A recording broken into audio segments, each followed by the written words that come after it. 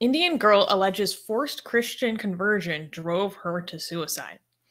On January 19th, Lavanya, no, I'm not sure how to, Lavanya, okay, a 17-year-old girl from Tamil Nadu died from her suicide attempt. According to local BJP politicians, her decision to end her life came after an alleged forced conversion to Christianity. Lavanya was a grade 10 student at the Sacred Heart Higher Secondary School. An unverified video shows Lavanya on her deathbed claiming she was abused and forced to clean all the rooms in the St. Michael's girls' home where she was staying. She also mentioned in the video that she was told that if she converted to Christianity, then all of her educational expenses will be taken care of. There are multiple angles that complicate this narrative. Lavanya had previously given a testimony to authorities before her death, which did not mention conversion and instead emphasized being forced into menial labor. There were also reports that she was physically abused by her stepmother and thus preferred life at the girls' school. Finally, it has been revealed that there are other videos taken before her death in which she denies ever being forced to remove her bindi or other Hindu religious symbols. So, wait, I did say class 12. I don't know what this person. Anyways, so wait, she did commit suicide. Like she did dead? Commit suicide, but then this is blown up into a huge story, and it's a fight over what her reasons for attempting suicide was. So when it says the Indian girl alleges, she alleged these things. She talked about her suicide before she committed suicide? So what happened was that she had ingested pesticides about 9 to 10 days before she actually died. And so she was in the hospital for her injuries, basically. Yeah. Oh my God. Which are absolutely brutal, and I don't want to get into that. And so there was time before she actually died to get statements from her. And what's complicating the matter is that before her death, there were statements given to magistrates or FIRs, First Information Reports, that were taken where she says that, so she went to a Catholic girls' school and she was from a village. And she stayed at a hostel or a girls' home that was associated with the Catholic school. And in the statement that she gave to the authorities, she emphasized, like I said, that she was forced to do menial labor, like cleaning the home, cleaning toilets, as well as doing like the books or accounting for them. And that this caused her to fall behind in her studies. And then this was part of the reason that inspired her suicide attempt, and the reasons behind her taking her life. There was also a statement taken by the police from her parents and her father and stepmother before her death, and all of the statements taken before her death didn't mention anything about forced conversion. There was no mention of conversion. Then 24 hours after she'd actually died, there was this video that was leaked and posted, and it really blew up when this local chief of the BJP posted it to his Twitter. And in this video that was leaked, she's talking about how 2 years prior, the nuns had told her family that if she converted, that they would pay for her expenses and that she would just generally get ahead in life and all this stuff. So that in this video, all of a sudden she was talking about forced conversion. And I'm not able to actually understand what she was saying there because I only know English, right? But I did read some transcripts of the video, and obviously I don't have the ability to actually understand it and see for myself, just full disclosure. So these transcripts were talking about how the person who, at the time unidentified, who was filming this video that suddenly emerged, seemed to be asking her a lot of very leading questions and wanted to get her to identify one of the nuns in particular, and seemed like continued to ask her about her specifically. And this girl is in kind of an incoherent state. And some of her answers apparently aren't even very clear to understand, but she seemingly names that nun, and that's when she talks about being like kind of having incentivized to convert 2 years prior. Now the issue has surrounded this video. So because this statement was not submitted to the police before her death, there's a lot of contention over right now, over if this can actually be submitted as evidence to the court. And in the days since, it has now been revealed who took that video. And who took that video, and the person talking to her in the video, is a local VHP leader. So for those who don't know, the VHP is a Hindu nationalist organization that's very active around the country. And so this is turned into a huge issue. It's become heavily politicized. There are independent investigations into this incident to see what's happened. And the Department of Education has released initial statements or investigations saying that they have no reason to believe that they are ruling out a forced conversion as the reason for this. Part of the reason why they list that they don't think that this was a forced conversion is that there's been 16 like standard investigations at the school and found nothing of the sort. The students are majority Hindu at the school. And there are some school administrators who say that because they know that the majority of their students are actually non-Christians, they actually don't, according to them, give Christian speeches that much. But of course, to me, I'm saying, well, just because your student population is majority Hindu, that doesn't mean necessarily, like, one does not equate the other. Just because you have majority Hindus, that doesn't mean that you're not trying to convert people, I was reading this one report about how a lot of people think that what is one of the reasons why this became such a political sticking point is because the BJP local chief minister who tweeted out this video originally is kind of seen as like the laughing stock in the area. And he's just generally known as politically impotent and a flop. So there were people saying that he was just trying to gain political clout. Again, that's one angle for what it's worth. And now it's become a huge issue with the government of Tamil Nadu, like the state government itself, versus the national body that's for the protection of children's rights. They issued this committee on children's rights issued this statement about how the government of Tamil Nadu is refusing to work with them. But then on the other token, people are saying, well, the reason why the government of Tamil Nadu refused to work with them in terms of their committee's special investigation into this is because that they were demanding that this man who used to work for the committee but is now a private citizen and is affiliated with RSS, they were demanding that he is a member of this committee or an investigation. And the government is saying, we're not going to allow a private citizen to hold that kind of position within this inquiry. So there's so much back and forth. And then we get into the level of now it's coming forth all these issues that she was having at home. So it's been revealed that previously she's called basically like a child protective services hotline on her stepmother. I've read reports that apparently she was abused by her stepmother because she has vitiligo. For those who don't know, it's a skin condition where parts of your skin is lighter than the others, and sometimes it spreads and becomes splotchy. So apparently she would like burn her, and the grandmother of this girl reported that she was aware of these incidents, and what else? Yeah, so there was this issue surrounding her abuse that she was facing at home, fact that there are previous reports on this.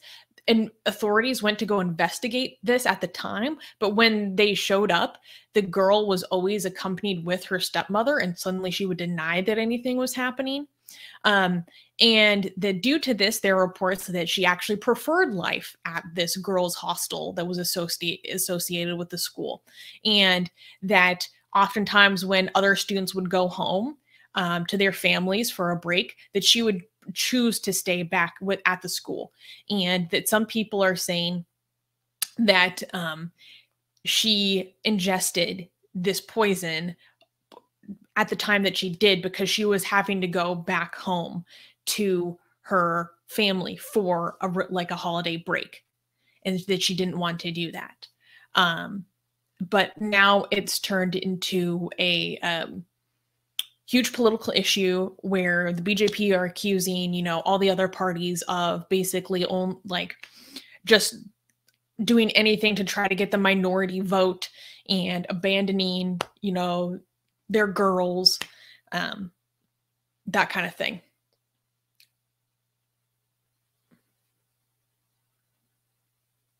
Did that make more sense? This? Yeah, that makes a lot of sense. Kiki thinks this is whole. Do you want to read this one? RSS/BJP has politicized this case into oblivion, but now new details have emerged. I have doubts over her stepmother. I'm not exactly sure what you mean by this. Like, do you doubt the involvement of her stepmother? Yeah, I need a little bit more clarity about what you mean. Here. Oh, Kiki is saying, almost forgot to tell you, RSS/VHP/BJP goons tried to go to that town and incite communal violence over this death. The villagers promptly reported them to the police. There's been a huge, everyone is upset with the police in this case. There's a special investigation that's specifically going on into this case. There have been calls from BJP leaders to remove the superintendent of police that's involved with this matter because he said that this isn't a forced conversion situation. And so they're trying to get him sacked. There's so much going on in this situation. But what's interesting, though, is, okay, so I spent a lot of time looking into this story today. And what I find most credible about this story so far are claims that she was forced to do menial labor within this institution. Out of all the claims that are being made about this, I am inclined to believe that holds the most credence. Out of everything I've read, that seems the most consistent. And also the warden of this hostel for girls has actually been arrested because of these accusations. And she was arrested because that was named originally in the original statements made to the police before her death. And the statement that was made to the police before her death is seen as her last declaration versus this one that emerged after the fact. And what was really revealing is somehow, here's where people are saying that the police leaked they're saying that the police leaked this footage. I don't know. So when it was discovered that identified that the person who recorded these videos of her was this VHP leader, apparently, there was not one, but 4 videos that he recorded with her, according to a report that I read from a source that I find consistently credible and thorough in their writing. And amongst these 4 videos, there's only one of the 4 videos where she talks about conversion. Amongst the other ones, again, she's mostly emphasizing having to do this menial labor. And 2, there was a third or fourth video that I mentioned where she actively denies any attempt to make her remove a bindi or other, like I said, religious symbols when repeatedly asked, do they make you do this? And she repeatedly denies it. All right. It seems like people don't really care about the girl that much. I think this is a case of, it seems to be a case of tribalism, of pro-Hindu and anti-Hindu people just deciding what happened based on the tribe that they belong to, right? It seems like cases like this in India turns into just whatever the evidence shows, you just pick the side based on what helps your narrative, right? So if you're like anti-Hindu or anti-Hindutva or whatever you want to call it, I don't know which one to go with anymore, then like, oh, this is like made up. There was no forced conversion. This is just like Hindus trying to get at Abrahamic religions and exaggerating what happened. This was like probably the stepmother, and the stepmother is just using the forced conversion as a way to get out of her responsibility. But if you're pro-Hindu and you're Hindutva, like it seems like this is what's happening, right? Then obviously this was a case of forced conversion, and this shows the evil of the Christian church inside of India, and that's the narrative you're going to pick, all right? So I think this is hugely like, and at the end of the day, what actually doesn't matter is the truth, because who gives a crap about that? You just have to figure out which side you're on based on your allegiances, right? And I think this is what Blank Name is saying as well here. Blank Name is saying what is sad is that nobody seems to care about the girl who committed the suicide. It is interest group using her death for their own benefit. Exactly. I think that's what's happening. Somebody is mentioning that OP India has written an important article. I don't trust OP India for a second. Right? Like this is the most biased source of information that you could find. I actually do go read right-wing sources on a lot of these stories. Wait, and they mainly sorry. I wasn't finished, right? So I don't know. So I'm not like, when I say I don't trust OP India, I'm not saying that we shouldn't go read them. In fact, like the fact that it is a biased source makes us do want to go check them out just to see what the biased narrative is, right? So just because the source is biased, that doesn't mean that we should completely dismiss it. Yeah, go on. What do you say? Well, what was interesting was when I was reading more right-leaning sources, a lot of them emphasized and seemed fixated more on like media analysis, condemning the way that the media is like forcibly secularizing this event, and comparing their reaction to this case mainly in their eyes being, you know, ignorant silence versus their outrage in other cases, which I thought was interesting, but I didn't find any new information that I found particularly enlightening. So, like I said, what's so unfortunate is that this incident is being used politically so severely, and I am most inclined to believe that either one, it was an issue with menial labor at the school, or failing that, it was an issue at home. And I'm particularly compelled to say that because the local government bodies, multiple of them, have said this isn't a forced conversion angle. Yeah, hold on. Let me get some comments here. So, like this person, for example, is constantly swearing at Kiki because Kiki is suggesting that it was the stepmother that was more involved, and this guy was like swearing at Kiki. And I think this person is like on the Hindu side. Seems like he's like basically he's saying she died because of the Christian conversion agenda. Period. Like again, like this is a person that is so certain, just so certain about, like, I don't know how you have all this. How could you be so certain about something so complicated? But that, like, are you part of the investigation? Have you like how? But you can see how tribal people are about like the way that they come up with their conclusions, right? Somebody saying constantly is trying to. Okay, thank you so much. Yeah, I saw it. Like I see you mentioned this like a million times, but thank you. You're saying you're a big fan from India. We love our fans from India. We do. Some of our haters are nice too. Some of our haters are nice too, yes. BJP doesn't want this to be a national issue because they are trying to win Zions in, what is this? Christians. POA? Christians. No, I know what Zions are. Oh, Christians. Okay. That's an abbreviation for Christians. Okay. I didn't know it. Okay, why can't you just write Christians? Is that hard to write? Like, how much time did you save by writing X? Okay, all right. So this guy is the same guy is saying the whole of South Tamil Nadu has been taken over by the church conversion agenda.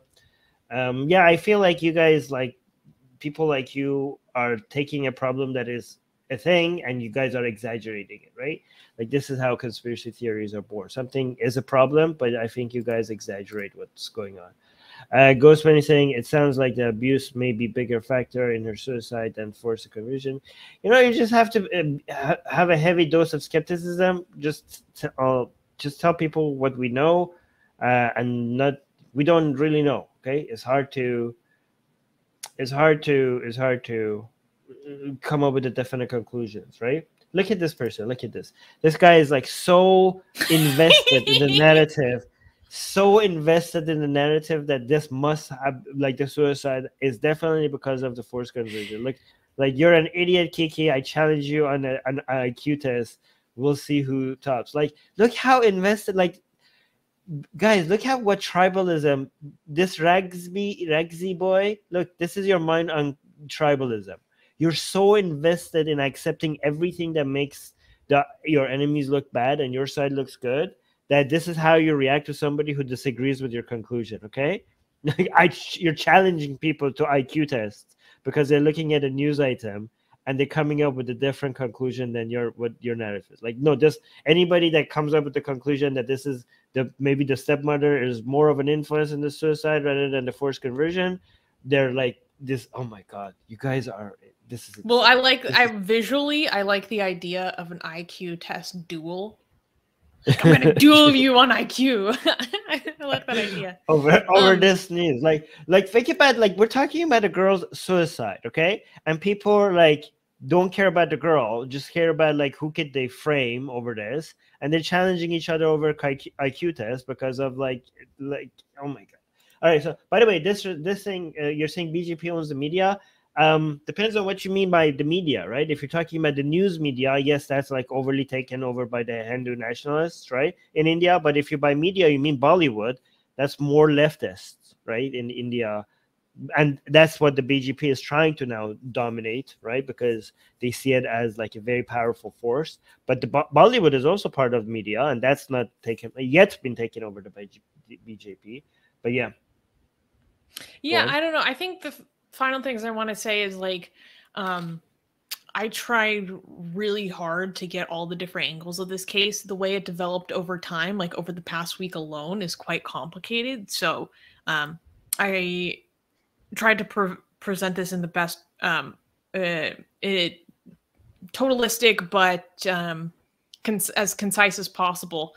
And I'm also not certain when it comes to this. When I would go look at one source and one story and compare it to another, I continually had more questions and not enough answers. So I'm not staking my claim on any one position here. There's has to be a lot more investigation that goes into this matter, but regardless of what the truth is, I think everyone can agree that this is being used for political expediency. And finally, if this actually is a case of legitimate forced conversion, that's really sad, and that does need to be addressed, because no one should be abused or disincentivized from their education because of their faith. So, okay, the one last comment. This is so funny. I mean, actually, no, it's not funny. But anyways, this so Hindutva is saying, Hindus, please teach your kids about the evil Abrahamic cult.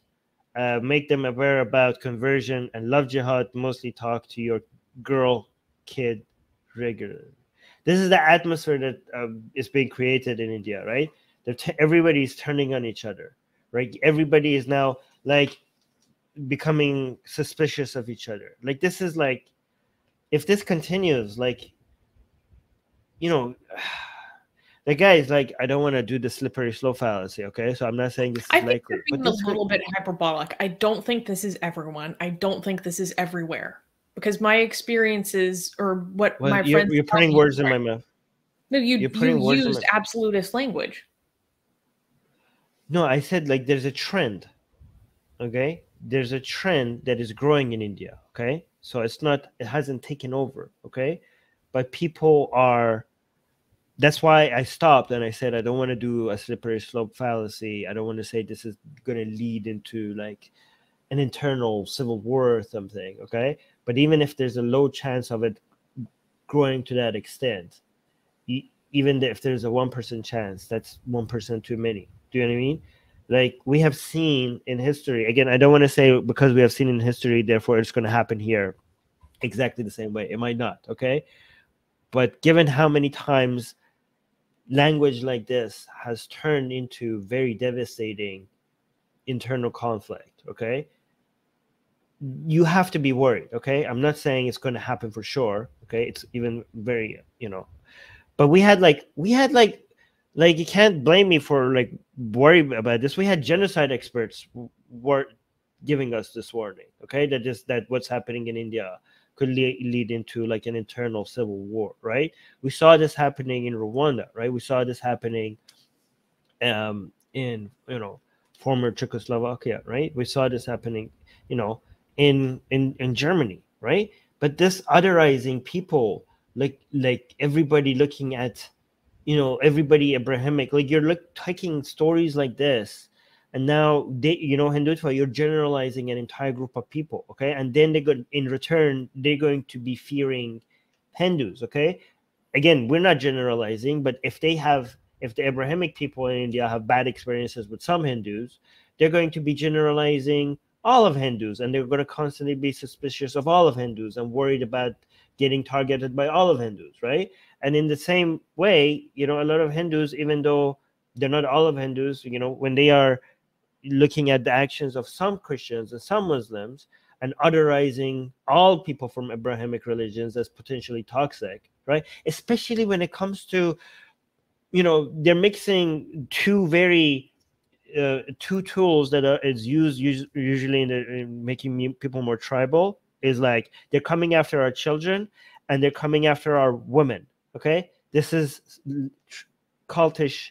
Like you're Hindutva, you're calling Abrahamic people evil Abrahamic cults, but you're using cultish tactics in making people worried about this evil other, right? So especially when you mix it to both of them together by saying female children, you know what I mean? Like both women and children, the language that almost all far right leaning groups use as a way to create fear of this evil enemy, right? Coming after our children, right? And again, you're referring to things like love jihad, which is an absolute proven conspiracy theory that is like, if you believe that that's happening, you have lost your mind. Okay, like everything, like, and these are the same people that are like, oh, I have done my research.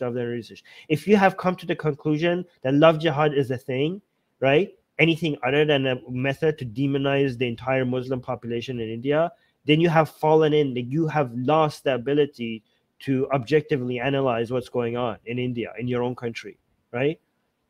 So you're being used. You're being used by this hate mob, and you're part of, you're just a tool for politicians to constantly use hate as a way for them to increase their relevancy and their power.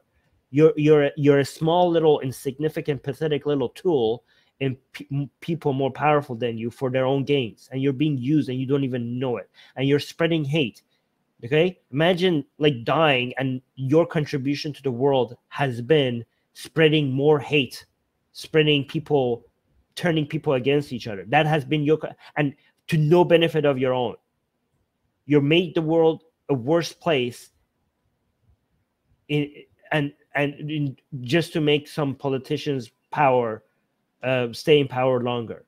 That's what your legacy is going to be. Like, be worried about the contributions you're making to this world.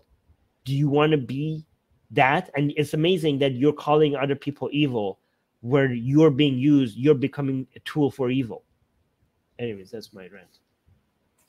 Damn. Good rant. Quickly, Bengali Hindu was saying many ordinary Hindus have gotten shifted towards the extreme right because of these random abusings of Hindus by the left. What I will say is that it is very important. I agree how the left does handle these issues, because as someone who is on the left, I'd want to see the efforts of the left succeed. But the leftist tendency to ignore the concerns of the quote unquote majority can be a huge disservice to what they want to accomplish politically. And blank name is saying in response to what Armin was saying, in Bangladesh, Islamist fascists also use the exact same language against Hindu minority. It goes to show how similar they are in their hate. So they're the mirror image of each other. It's amazing. At least in their propaganda tactics, at least in that regards, they're mirror images of each other. Yeah. Oh, and thank you. Ego was saying very wise words. Thank you for being a voice of reason. No, thank you. Thank you. Also, Ego FTCP gave us a $50 super chat on the Persian channel last night. So thank you for that. You're muted. You say? I said that's so nice. Yeah, thank you so much for it, because we're not monetized here, but we're monetized so there. So thank you for that. All right. Okay. Let's go to and also thank you so much, Susanna, for like all this detail. Like holy crap. Like, you know, I can, you know, guys, I don't trust I trust Susanna over anything, any news we're getting from biased people from India telling us like, yeah, you know, Susanna is like the unbiased source that is like looking at this as objectively as she can. So thank you for that, Susanna. Well, thank you. I especially covering this news. This is such a I don't even like such a fiery crucible. I was like, I gotta make sure I know all the angles on this one. Atheist Republic needs your help.